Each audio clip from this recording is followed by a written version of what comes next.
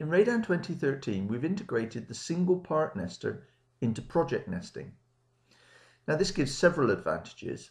Firstly, it means that all your nesting data is held in one location, but also it manages your sheets and your components much better. Now, why don't I just show you very quickly how this works. Okay, you'll see on screen that I've got a project open and I've got a sheet displayed with lots of different components nested.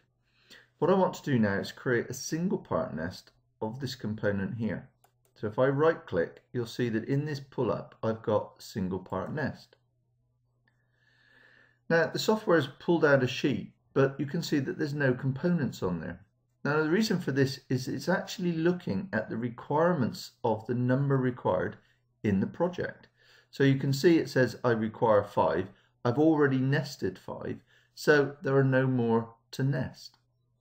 So let's just cancel that and let's double click on this part and we'll change the required number from 5 to 50, and then we'll create a single part nest of that one. So straight away you see that it's actually filled the sheet there with the components, but you'll see in the single part nest dialog the batch size is 45 because it's saying that, okay, I've already nested 5 in here, so I only need to nest another 45. And it's chosen between my available sheet sizes and displaying those nests.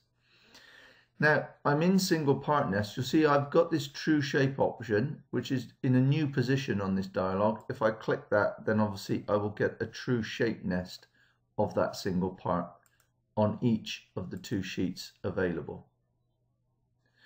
Now, if I don't want to abide by the number required, if I put that back to 5, so I'm now back to 5. If I want to create a single part nest of that one, again, I've got no components because it's already nested the required amount. There's this additional tick box here called overproduce. Now what that says is I don't care how many I've already done, I just want to fill the sheet with this component.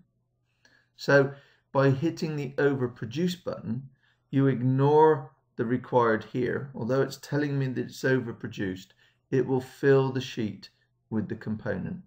And again, it's looked at both sheets available to do that.